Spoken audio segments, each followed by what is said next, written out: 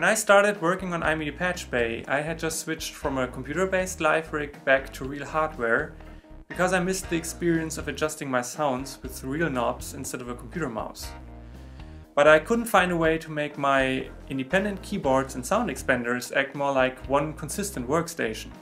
Creating splits and layers wasn't really possible because none of my keyboards are real MIDI master keyboards, and I always had to switch each of my devices to the next program before playing the next song, which can be really stressful during a gig. At about that time I happened to get an iPad, and as a developer I really love it because it's such a nice platform to bring software solutions to non-computer environments.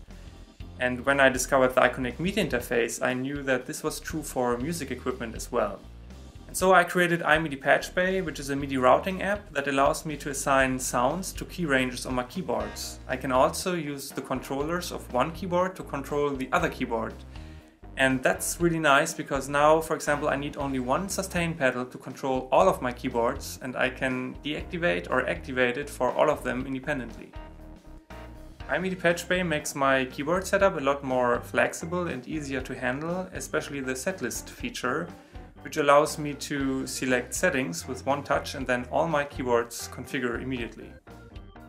The iConnectivity interface is a perfect companion to iMIDIPatchbay because it's the only one with so many MIDI ports, which lets you connect up to 4 keyboards directly to your iPad. It's quite solid, it can be mounted on a rack, so I think it's perfect for the stage.